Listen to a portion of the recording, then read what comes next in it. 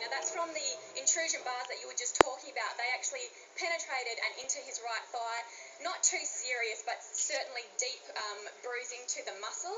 He's also, the biggest concern for him is his right knee. They're concerned about the lateral collateral ligament is what it's called on the side of the knee that runs along here. Now there's two ligaments either side. It's pretty basic sort of stuff.